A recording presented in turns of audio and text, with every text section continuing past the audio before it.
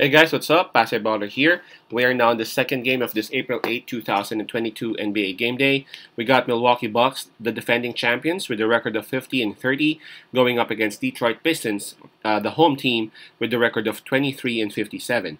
The game will be at 7 o'clock p.m. Eastern Time, so that's going to be 7 o'clock a.m. here in Manila.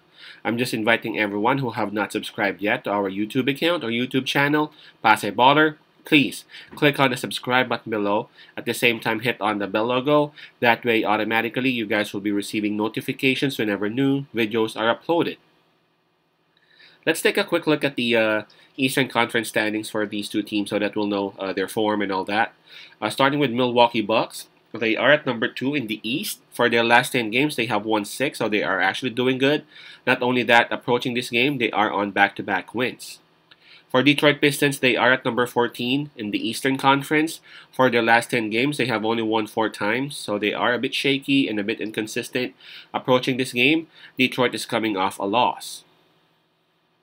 On this game, Detroit Pistons would be having the home court advantage. In terms of fatigue, they would also have it because Milwaukee Bucks played last night against the Boston Celtics. But in terms of momentum, of course, we got to give it to Milwaukee Bucks. They have been winning. And again, approaching this game, they're having back-to-back wins. So let's take a look at the injury list for both teams. For Milwaukee Bucks, Grayson Allen is out for this game. Bembry has been waived by Milwaukee Bucks. So I see, in essence, there's just one who's out, and that's Allen, because Bembry has been, again, waived by the Bucks, and wishing him the best because of that injury that he has. For Detroit, hold on. Here we go. I see 4 names down here. They're all, 3 are out. Marvin Bagley, Jeremy Grant, and Hamidou Diallo, while Corey Joseph is listed as questionable for this game. So for Detroit Pistons, 3 are out, and then possibly 4 depending on Joseph's status. I'm looking at the spread. It opened up with minus 11.5 for Milwaukee Bucks, but right now it is at minus 5.5 for the visiting team.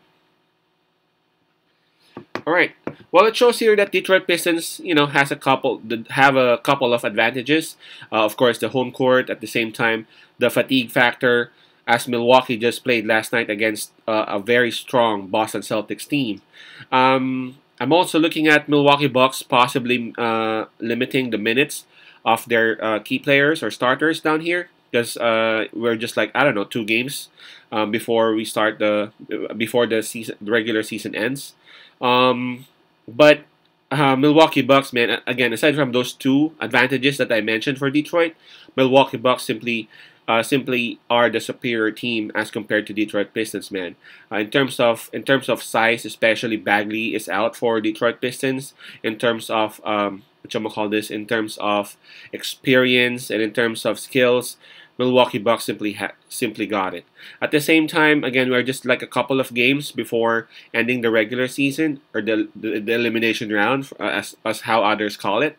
I'm pretty sure that Bucks would want to end the season with a couple of wins, so that they would be approaching playoffs with a lot of momentum, starting that serious playoff round. For Detroit Pistons, I'm pretty sure that they would still give their all, but I'm looking at them possibly giving a lot of minutes to their bench players, just like what they've been doing lately.